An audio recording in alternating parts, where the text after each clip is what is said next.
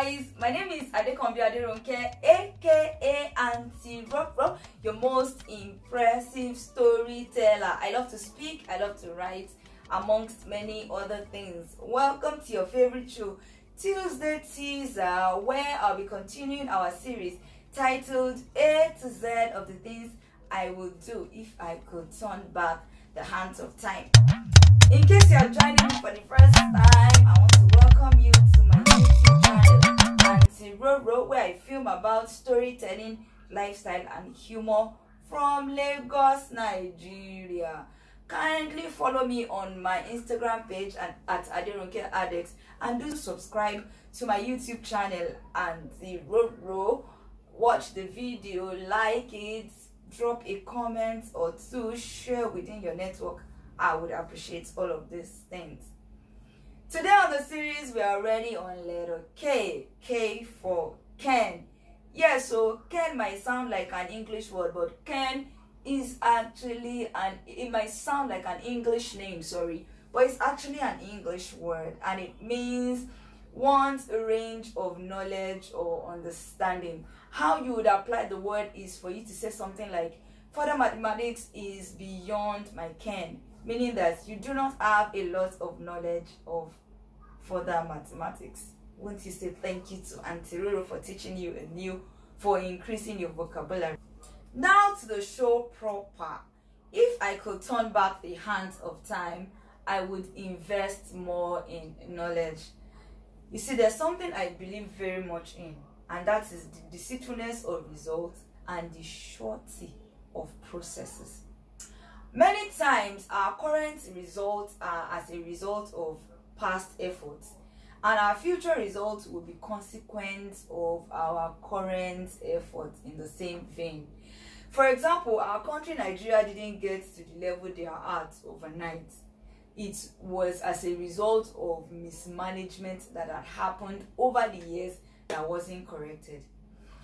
In church on Sunday, I taught my children on diligence and how it pays in the process of time.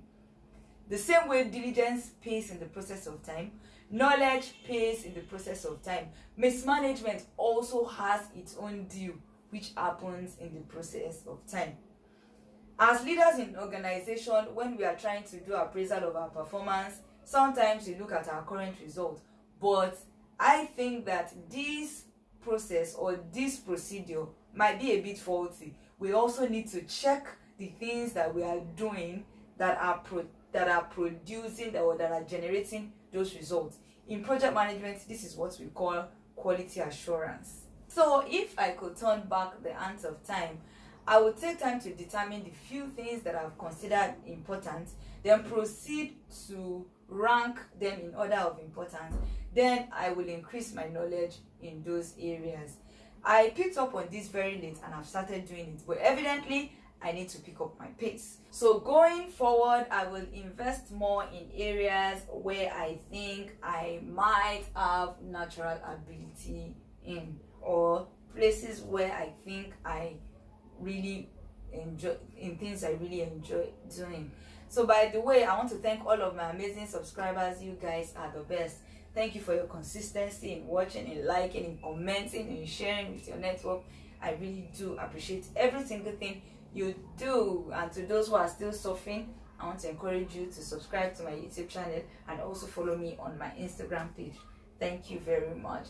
And then I also want to say that for the protesters, be cool, please be careful, because it's obvious that there might be some miscreants who are hiding under the protest and they are now beginning to make citizens even pay for the things that we are fighting for. I mean, Sabbath was made for man. Man was not made for Sabbath.